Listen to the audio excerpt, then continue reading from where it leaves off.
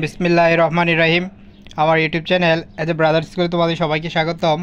আমি তোমাদেরকে partial differential ইকুয়েশনের চ্যাপ্টার 5D পড়াইতেছিলাম। তো এখন আজকে আমাদের 60 নাম্বার লেকচার। দেখো, আজকে আমি তোমাদেরকে এক্সাম্পল 7-এর 2 নাম্বারটা পড়াচ্ছি। দেখো, এক্সাম্পল 7-এর 2 নাম্বার। এখানে এই অঙ্কটা হচ্ছে d2 plus D prime plus D prime minus 1 into Z সমান সাইন এক্স প্লাস 2y। যে ম্যাথটা 2019 সালে আসছে, যদিও তোমাদের এখানে লেখা নাই, খেয়াল করে এটা 2019 সালে আসছে, এই জন্য তোমাদের জন্য খুবই গুরুত্বপূর্ণ।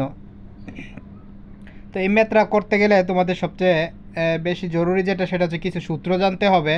যদিও এটা চ্যাপ্টার 5-এর সি-এর সূত্রগুলা, এই সূত্রগুলা চ্যাপ্টার 5-এর সিতে দেওয়া আছে, কিন্তু আমি তোমাদেরকে 5-এর বি পড়াচ্ছি। খেয়াল করে এই সূত্রগুলো যদি তোমরা খেয়াল করো, তাহলে খুব সহজেই ওই অঙ্কগুলো বুঝবা এবং 5-এর সি এবং 5-এর ডিও বুঝতে তোমাদের সুবিধা হবে। আর এই সূত্রগুলো ছাড়া তোমাদের ওই অঙ্কগুলো করা সম্ভব না। খেয়াল করে এখানে A D plus B D prime plus C equal to 0 হয়, তবে সি এফ সমান কী হবে, অর্থাৎ কমপ্লিমেন্টারি ফাংশনটা তোমাদেরকে এই সূত্র ব্যবহার করে বের করতে হবে। এখন যদি এ নট ইকুয়াল 0 হয়, তাহলে ই to the power minus C x by এ, যেমন শেষের যে ধ্রুবকটা, এটার সাথে একটা এক্স গুণ হবে, আর এই ডি এর সহগ মানে হচ্ছে এ, phi of A Y minus B x, অর্থাৎ ডি এর সহগের সাথে ওয়াই গুণ করবা মাইনাস, আর ডি প্রাইমের সহগের সাথে এক্স গুণন করবা, তাইলে এটা আমাদের এই অংশটা আসবে, অর্থাৎ সিএফটা আসবে। এভাবেই তোমরা বের করবা। একইভাবে যদি বি নট ইকুয়াল 0 হয়, দেখো বি 0 হইলে তো ইনফিনিটি এসে পড়বে, এই জন্য এটা নেওয়া যাবে না। তো তাহলে এই সূত্রগুলো দেখবা। আবার যদি এর সমান 0 হয়, এর সমান 0 হইলে আমাদের এই অংশটা আসবে, এর সমান 0 হইলে আমাদের এই সূত্রটা আসবে, আর বি সমান 0 হইলে এই সূত্রটা আসবে।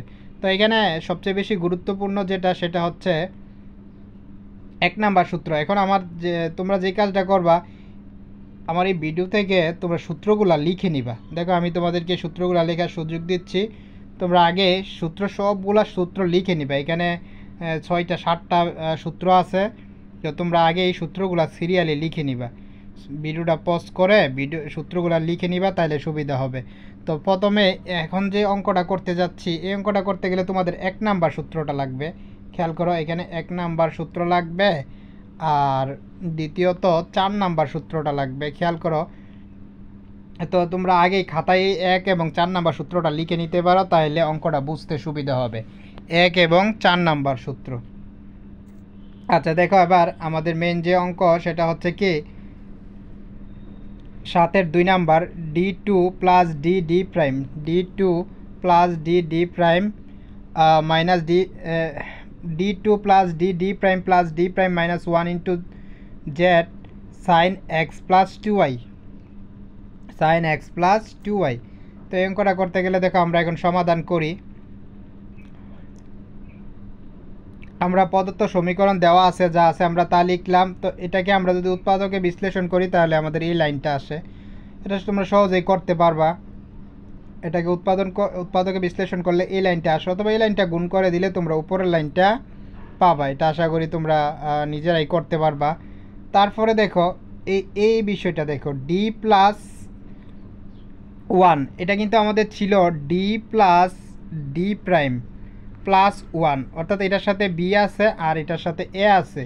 তো যদি কোনো কিছু না থাকে, তাহলে এই দেখো, এটা এই ডি এর সাথে যে সহগ যেহেতু নাই, এটাকে তোমরা মনে করবা 1 আছে, তাহলে ডি প্রাইম নাই। দেখো, ডি প্রাইম মানে কিন্তু 0, ডি প্রাইম 0 মানে বি সমান 0। খেয়াল করো, এখানে কিন্তু ডি প্রাইম নাই, প্রথম অংশে ডি প্রাইম নাই, সি আছে, তাহলে সি সমান হচ্ছে কি, এই যে সি সমান হচ্ছে 1।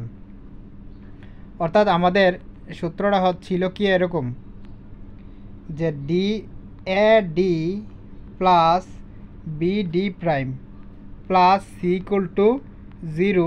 তো এই সূত্রের সাথে যদি তোমরা কম্পেয়ার করো এই ডি প্লাস 1 রে, দেখো এখানে ডি আছে, কিন্তু এইটা আমরা নাই, অর্থাৎ বি ইকুয়াল টু 0। এর সমান কত, এর সমান 1, তাহলে সি সমান কত, C সমানও 1।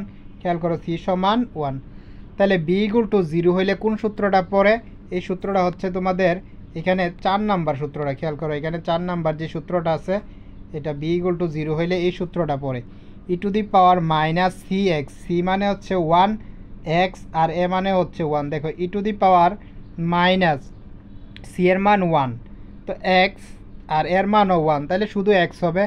Phi of A Y, দেখো এ ওয়াই, এ মানে কত, এ মানে তো 1, ওইখানে ডি এর সহগ 1 আসছিল, তাহলে শুধু ওয়াই হবে।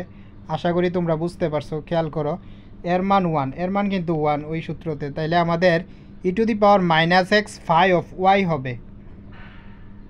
C to the power minus x, খেয়াল করো C to the power E to the power minus x, E to the power minus x phi of Y হয়েছে পার্টিকুলার কমপ্লিমেন্টারি ফাংশনটা ই to the power minus x phi 1 of Y. আশা করি তোমরা এই অংশটা ভালোভাবেই বুঝতে পারছো। পরবর্তীতে দেখো আমাদের এই অংশটা দেখো, এখানে D prime D plus D prime minus 1 আছে, অর্থাৎ আমরা যদি বলি এখানে এ সমান কিন্তু কি আছে, খেয়াল করো এখানে এ সমান আছে 1, ডি এর সহগ 1 আর বি এর সহগ হচ্ছে বি এর সহগও 1, যেহেতু বি এর মানও 1, সরি এর মান 1, অর্থাৎ ডি এর সহগটাই হচ্ছে এ, এর মান 1, ডি প্রাইমের সহগ 1, তাহলে বি এর মান 1 আর সি এর মান হচ্ছে -1, সি এর মান হচ্ছে কি -1। এই যে দেখো সি এর মান -1, তাহলে এর মান 1, বি এর মান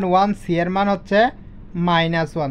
তো এই আকারে যদি থাকে আমাদের কোন সূত্রটা হবে আমি তোমাদেরকে দেখাচ্ছি। দেখো এখানে যেহেতু এন অটিক্যাল 0 হইলে আমরা এই 1 নাম্বার সূত্রটাকে নিতে পারি, 1 নাম্বার সূত্রটা নিতে পারি।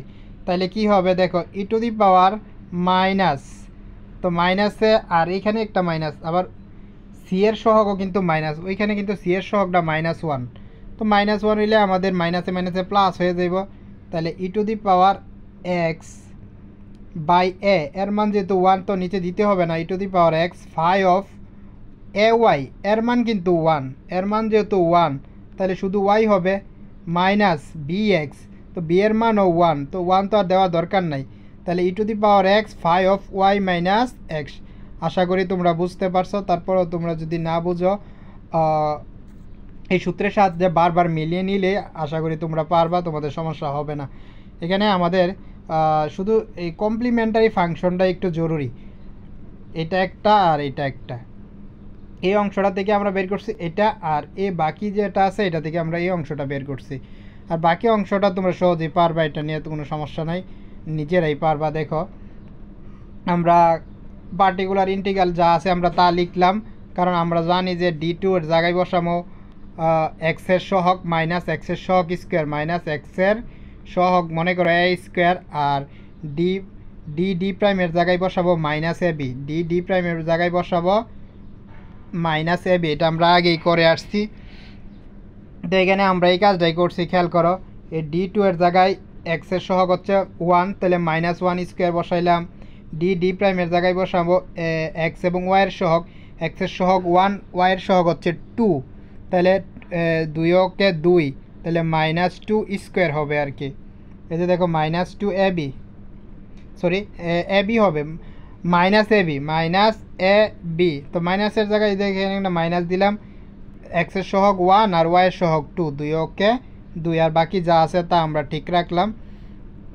আর এই অংশটাকে যদি আমরা ক্যালকুলেশন করি, এটাকে ক্যালকুলেশন করলে হবে ডি প্রাইম -4, তাহলে উপরে এবং নিচে আমরা ডি প্রাইম +4 দা গুণ করলে আমাদের নিচের লাইনটা আসে, এবং এটা স্কোয়ার মাইনাস বি স্কোয়ার, এই লাইনটা একটু সংক্ষিপ্ত করা হয়েছে, স্কোয়ার মাইনাস বি স্কোয়ার অর্থাৎ ডি প্রাইম স্কোয়ার -16 হয়েছে।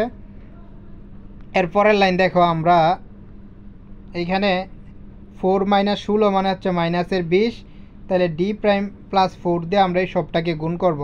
তো ডি প্রাইম মানে হচ্ছে এক্সের সাপেক্ষে অন্তরীকরণ, তো এক্সের সাপেক্ষে যদি সাইন এক্স প্লাস 2i রে অন্তরীকরণ করি তাহলে কস এক্স প্লাস 2i হবে, আর কিন্তু এটা তো এক্স না, এটা হচ্ছে এক্সের জায়গায় আছে এক্স প্লাস 2y, তো 2i রে যদি আবার ওয়াইয়ের সাপেক্ষে অন্তরীকরণ করি তাহলে 2 হবে, 2 যে 2টা আমরা ওই যে সামনে লিখে ফেলছি, আর 4 দ্বারা যদি গুণ করো তাহলে 4 sine x plus 2i।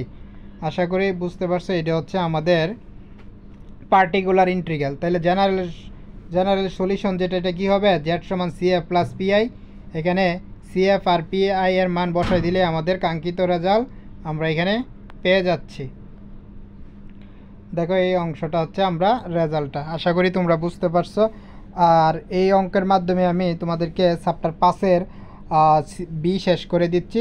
Next ক্লাসে আমি তোমাদেরকে চ্যাপ্টার 5-এর সি পড়াবো। আর যেহেতু 5 নাম্বার চ্যাপ্টার খুবই গুরুত্বপূর্ণ এবং এগুলো 10 মার্কের জন্যই বেশি আসে, তাই তোমাদের খুব গুরুত্ব সহকারে পড়তে হবে।